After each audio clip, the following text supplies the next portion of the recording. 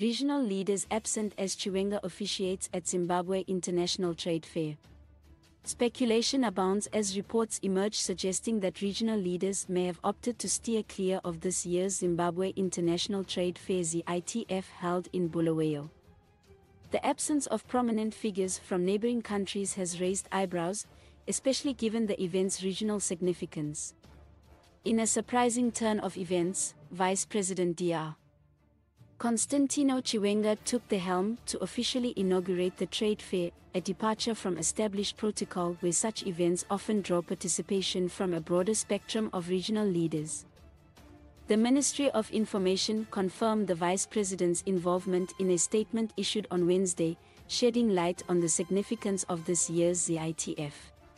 According to the Ministry of Information statement, Vice President Chiwenga presided over the opening of the ZITF International Business Conference, which convened private sector representatives, international investors, and government officials.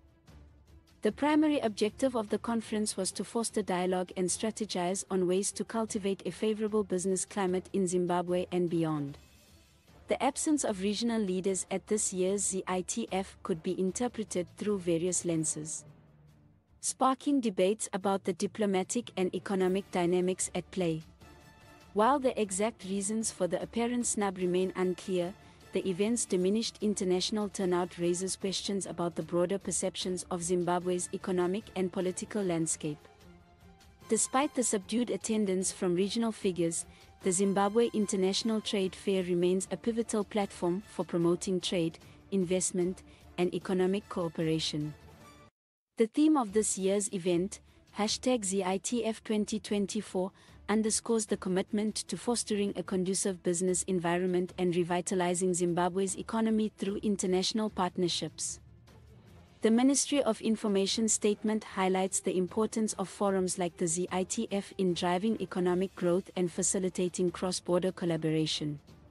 The participation of diverse stakeholders, including government representatives, private sector actors, and foreign investors, underscores the shared commitment to advancing Zimbabwe's economic agenda. As the ZITF unfolds in Bulawayo, the spotlight remains on Vice President Chiwenga's role in spearheading efforts to bolster Zimbabwe's economic prospects.